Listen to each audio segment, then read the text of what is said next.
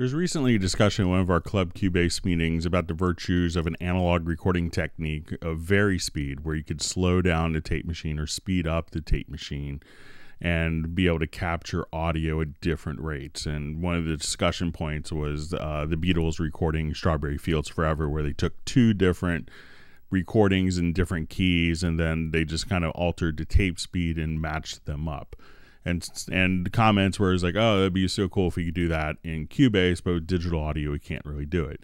And actually, it's quite simple to do in Cubase using some of the élastique algorithms. So there's two ways to kind of do this, to approach this. One is what we want to do is to tell all the files to be in musical mode, and we also want to be able to tell the algorithm to be in tape machine. So I could select all of my files in my project window with a big giant lasso like so, and I could put them into musical mode in the info line up here on the right hand side. So once those are selected, and then we could actually choose our élastique algorithm, and there's going to be one for tape. Now the other method to select this would be to go into your pool window, and your pool window will show you all the files that are being used in a particular project. And I could select all the files here. I could have them in musical mode.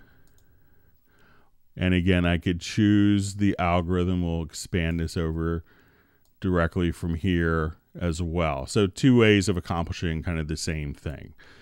Now what we want to do is, instead of changing the speed of the tape machine, now all we do is to change the tempo. So we'll get a basis for where our song starts off.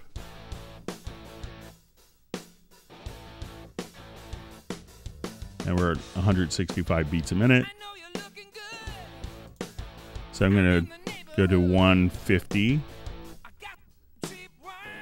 Notice that just like slowing down an analog tape, the pitch is lower as well as it's slower.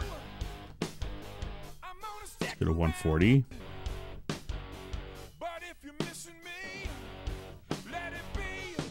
I'll go back to original tempo. Let's speed it up. 189.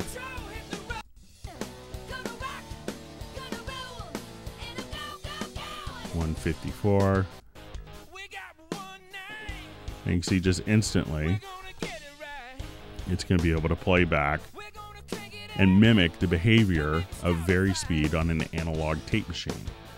So as you can see, if you wanted to use this kind of age-old technique of getting a different feel for your song by speeding up or slowing it down, you could use the élastique tape algorithm with Cubase to accomplish that goal. If you found this video helpful, please feel free to like the video and to subscribe to the channel.